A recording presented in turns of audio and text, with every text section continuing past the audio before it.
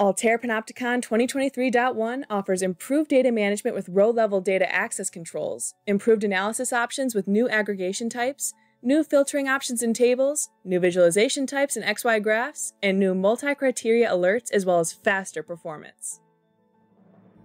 Tighter control of data access and visibility, more forgiving connectors, easy-to-understand column identifiers, and clear data lineage are all critical to robust and secure data management. Row-level data access control lets you ensure that only specified users and groups of users get access to the rows of data that they are authorized to see.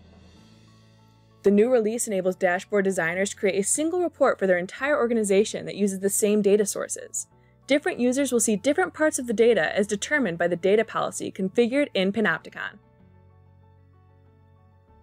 The availability and choice of the correct aggregation method is critical to extracting more value from source data and generating useful insights into that data.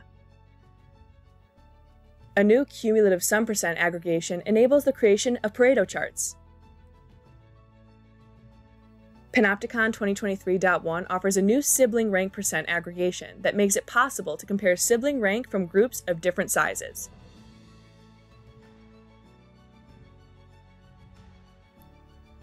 Building and using Panopticon dashboards is more intuitive than ever. A new type of filter for table visualizations allows filtering on aggregated numeric values or text values found in an individual column. The new box visualization type, similar to the existing band visualization, displays value spans for nominal data. We have improved the alerts function to support more complex alert triggering criteria. Find all the download links for the software on the Altair One Marketplace website.